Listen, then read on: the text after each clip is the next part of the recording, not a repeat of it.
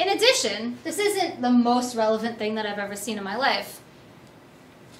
But when you start noticing, funky things in your data that you can't control, we talked about the tax-motivated selling issue.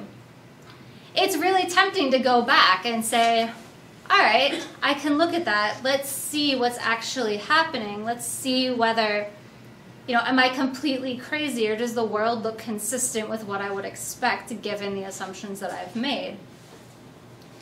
And technically speaking, we did a very simple break before, right? When we said, well, the incentives for tax-motivated selling are greater in December than they are in the rest of the year. Let's segment out December.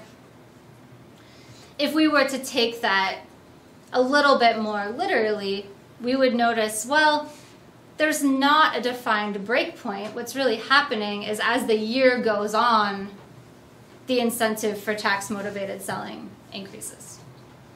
What we would expect to see, given that, is over the course of the year, we would expect a pretty steady decline. Here, notice that you're looking at the ratio of PGR to PLR, which is weird. We're looking at different, make sure you know what you're looking at. In each case, don't make any assumptions, because otherwise things might not make sense. But if we're saying that the incentives for selling losers increases from January to December, that's the denominator of our ratio. If we're encouraging the thing in the denominator of our ratio to get bigger, we would expect the ratio to get smaller over the course of the year.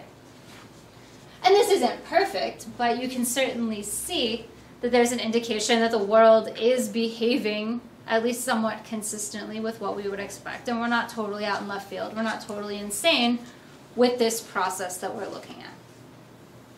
It's kind of comforting and kind of interesting to see how much of, just think about this in a more general sense. Look at how much of stock behavior, that buying and selling behavior, which in and of itself determines market prices, is driven by tax laws. Like that, I feel like that's really, one of the main takeaways from this.